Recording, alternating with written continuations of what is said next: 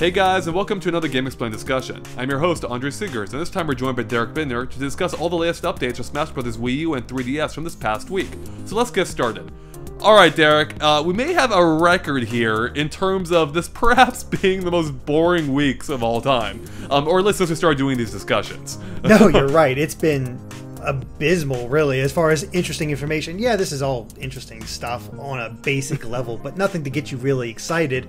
And it makes me wonder, is like, are we being punished for those leaks? It kind of seems that way, right? It does. Yeah. I mean, this has been one of the, as you said, one of the worst weeks we've ever had as far as interesting information. It's just been menus. Yep.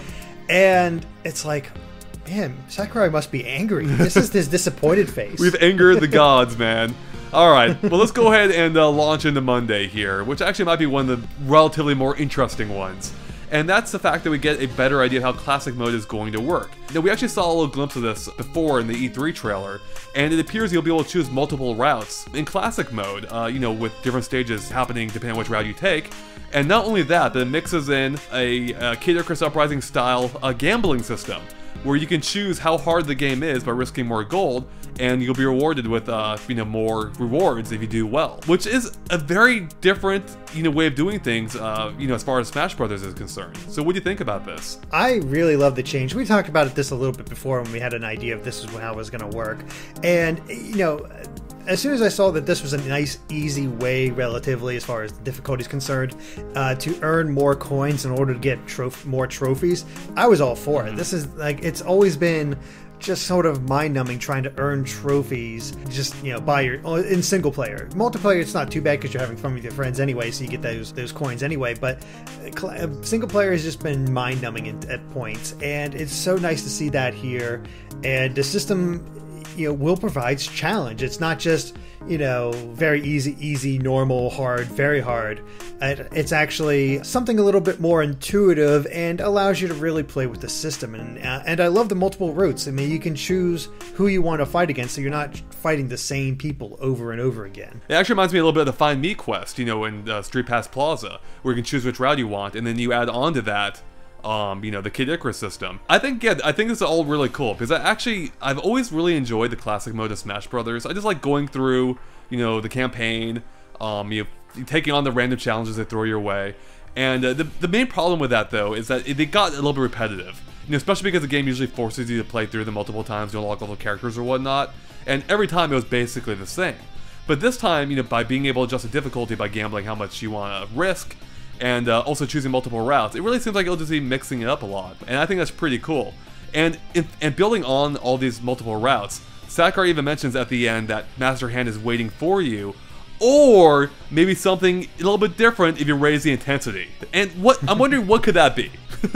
Well, I mean, the most obvious thing that comes to mind is is Crazy Hand, of course. Right. Or maybe Master Hand and Crazy Hand at the same time. It makes sense because that's what we've always fought before.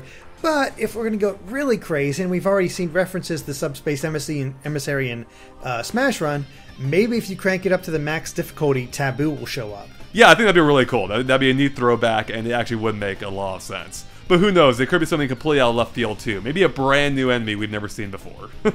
That'd be cool. Moving on to Tuesday, we get confirmation that the 3DS version of Smash Bros. Is getting a spectator mode. And you'll be able to watch basically random people around the world play Smash Brothers, which is kind of cool in and of itself. But on top of that, you'll actually be able to place bets onto these players, onto who will win, and you'll actually be able to see things such as like their win and loss ratio, the odds of them winning the fight, what fighters they'll be playing as, what stage they'll be playing on. I just think that's really cool, actually. Like, I think it'll be fun to just hop online, check out some random matches, and and this could be just a fun way of earning coins. Well, yeah, it's always fun for people to watch, like, try to watch high-level play and to, bet on their, or maybe they'll get to watch your friends and bet on who they're playing. Because let's say you want to play with the friends online, but you have like 6 friends. Mm-hmm. So 2 of you can bet on who's going to win. Right. And it'd be really fun to just sort of mix it up that way. And, it's nice to see that, if in four-person matches, even first and second place do get a bit of a prize based on who wins. But the most interesting thing about this entire setup to me is when it lists the stage, because it says Gerudo Valley Omega Form. Right. And it makes me wonder, is that the official term for the Final Destination form of stages? That's a good one. I mean, I feel like it almost has to be, because I don't know what else that would refer to. And it makes sense that they could use just a simple symbol to display what the stage type, as opposed to having right Final Destination or FD, for instance. I think it makes a lot more sense to basically have a different category for that instead of referring to them all as like the Final Destination form. Yeah, it definitely makes the most sense. And, this isn't super exciting, but it's nice to know it's there and that you can, have some fun watching other people play. Yep. But I think actually the more interesting thing about this, besides this mode specifically, is just the fact that it goes to show, just really how robust they're trying to make the online this time. I mean, just the fact alone that you'll be able to watch random people playing suggests to me that they may be using more than just this is getting a little bit technical, but more than just a peer-to-peer system. I'm wondering if these will actually be streaming off Nintendo servers, for instance. Because I don't know the 3DS itself is capable of handling, not just connecting to the 3 other players, but just random people as well, who want to log in and watch a game. So I feel like Nintendo might be going really far more robust with the online for this game than they did with Brawl, or really most other online games at this point. God, I hope so. This game, that's always been my biggest fear, is please let the online be much, much smoother than Brawl. If they can nail the online, this game, gets a pass from me, because everything I've seen so far looks to play great. Yep. So just give me the going online, and I'm completely sold and completely happy with this product. That's exactly it. That really is the main question at this point. Is online going to work? And God, I hope so. Moving on to Wednesday, we get a look at the challenge mode, which basically appears to function just as it has in past games, or like Brawl, where there's a grid and you unlock challenges on it, and when you beat that challenge, it'll unlock the challenges surrounding that grid, and you can partake in those challenges as well. So it's basically, this is Nintendo's version of achievements, right? But in Smash Bros. You get direct rewards for unlocking them. In fact, on this bottom screen here, we can see that they unlocked apparently a Xerneas, and you can see that the challenge was to play Target Blast for the first time, so that seemed like a pretty easy one. And speaking of easy, Sakurai notes that apparently all the 3DS challenges are on the easy side, whereas the Wii U version might be a little bit tougher, which is kind of interesting. I wonder why they would make that draw that divide there. Yeah, I'm not sure exactly, but maybe it's... But you know why? Because one version of it actually controls really well. Yeah. I'm just happy that you can adjust what the buttons will be, so I can at least get an approximation of a GameCube controller. But anyway, no, I mean, it's great to see that they're bringing these challenges back. I love having extra things to do. It makes you try out some of the other modes and do that sort of thing. It's not bad at all. It makes me wonder what he means by trickier, because but going by this, it's just try out this mode and do it how many times. So what makes them trickier? What will it actually be? Challenges, or we try to have to do some sort of trick-based thing? And it's no way to tell, of course, but it also confirms that these games are not alike, and that you can get both and not have to worry about the same content exactly for both sides, especially with the challenges, because you've already done these challenges once. Why would you want to do them again? I guess it's kind of a pro and a con, right? Like, it is nice that you don't have to play through the exact same challenges. With that said, do you really want to play through however many hundreds of challenges they have between both of these games? I feel like, once I play through all the 3DS ones, do I really want to do, similar things again in, the Wii U version? I don't know. I don't mind it so much because it is different. But, I mean, did you even unlock all of them in Brawl? Because I didn't. I got close. Right. I got close at least, because this is stuff I really enjoy, because I was unlocking. I love unlocking stuff, and if it's reasonable to do, or at least possible to do without it being hair-pullingly difficult, I did it. I just love playing Smash Brothers so much that I will play through every mode, unlock everything I can. I'm not limited to just the versus mode, so I appreciate stuff like this, and I am one that will actually do that kind of stuff. Now there are just a couple more things I wanted to point out here. One, we can see that the mallet or hammer returns on the menu, so you'll earn those periodically. And that should allow you to instantly basically beat a challenge. You can just unlock that square and get whatever its reward is. Now, I could be mistaken here, but as I remember correctly in Brawl, on this grid, or on the surrounding challenges you've unlocked, you could see what the reward was behind the glass, you know, whether it was like a soundtrack or a trophy or whatever. And that doesn't look to be the case here, so I wonder if you can actually see what the reward is ahead of time this time. I'm not sure. I mean, yeah, you could. It was nice that you could plan your route. Like, okay, I want to unlock all the soundtracks. So right. Just go for all this CDs. Which is what I did, yeah.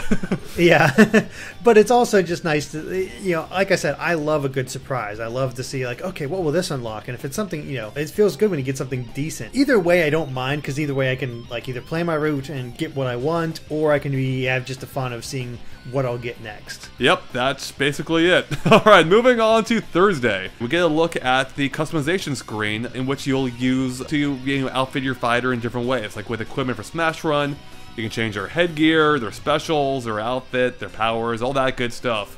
Really, stuff we've already largely known about. So that's that. Yeah, it's really all it is. It's just like, okay, here's what it looks like, and it's just sort of like, oh, thanks, Sakurai. That's so interesting. No, there's interesting stuff, I guess, that you can kind of point out. Yeah, you got the whole example of this Mii can have 17 has a carrying capacity of 19 and has used up 17 of it when it comes to her items. I mean, this is where, of course, you'll customize your specials that you use. That's all interesting, and I do like the fact that there is in the upper right there, you can test out the builds and see if this is really what you want to use. You don't have to just select this setup, go into Smash Run, and find out, oh god, this was a horrible choice, and get destroyed for the next 5 minutes. So I do like the fact that there is a test, and it's even nice to see that there's a little button there that looks like you can even rotate your character to get a nice 360 view of what they look like. So there's nice touches here, but it's not exactly exciting. Right, it's not exciting, but there is a lot of information here, and it seems like it's going to be a pretty robust area to go to. And it's kind of interesting. I was looking at the bomb screen there and looking at like the pros and cons, or rather the like descriptions, and it looks like in this case, like there's no respawn invincibility for this character, and but they get improved attack powers in a crisis, which I guess means when they're like maybe high in health or you know, high in damage, about 300% or something maybe. So yeah, I guess, you know, that's based on the equipment you equip.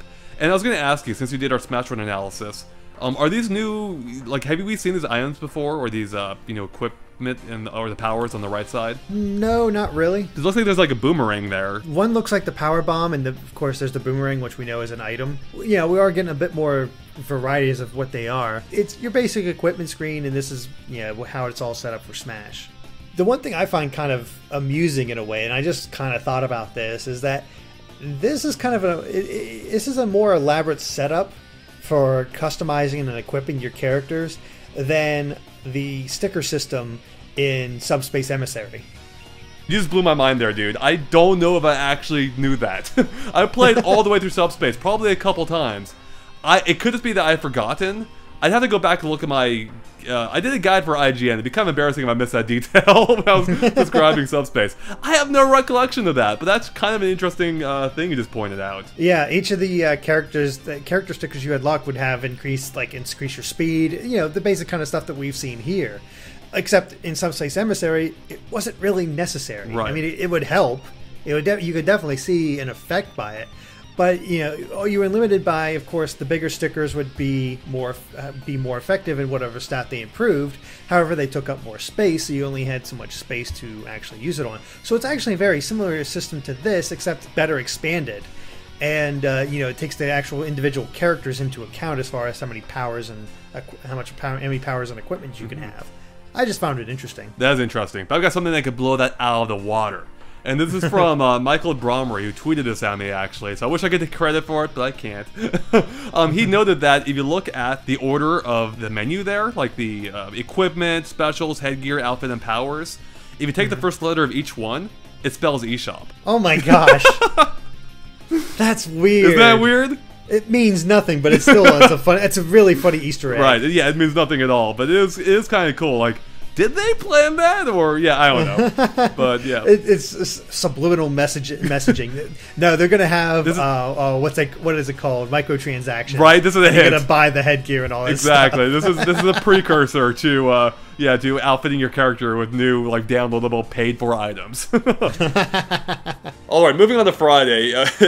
Sakurai capped off the week, or so we thought, with another kind of unexciting picture, this time showing off what he calls the mysterious fighting teams that appear in Smash Brothers, which is, in this case, is part of, what, Multi-Man Melee, right? Basically replacing the fighting Polygon team, I believe, from previous Smash Brothers. But this time they use their, Mii characters taken from your system, which is kind of cool, I guess. It's something everybody expected. It's not exactly mind-blowing at all, but it's kind of cool. And the other thing that kind of freaks me out about this picture is that I swear to God, the Gunner Mii there looks so much like my dad. It's scary. That is, I don't know your dad, but even that kind of frightens me. Yeah, the fact that they pulled that out and just random creation, it kind of looks like my dad. It's like, it's not exact, of course, but the resemblance is there. I'm like, oh, that's freaky. It's just a little bit disconcerting. Yeah, just a bit. Sakurai kind of cheated today, though, because he made a massive announcement that Shulk is coming to, Shulk is officially coming to Smash Brothers, even though we already kind of knew that. He cheated because he added the second post of the, pick of the day.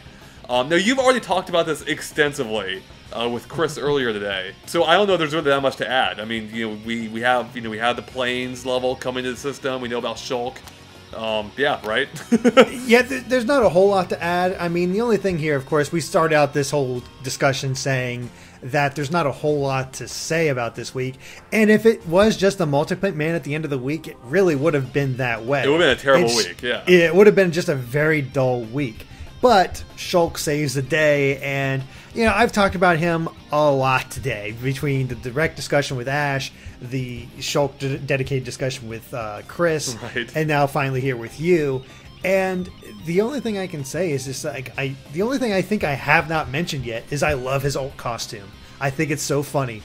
Which is his, he's stripped down to his boxers, which is something you can do in the game because every new piece of equipment you add to him gets affected to your character, and if you unequip everything, they're down to their boxers. So I thought that was a nice, cheeky way of having an old costume for him, and it's kind of funny, and I don't know, I kind of really enjoyed that. But I'm kind of curious what you thought of this whole reveal, because I know you've not really played Xenoblade before. You're not really much of an RPG guy as far as I'm aware.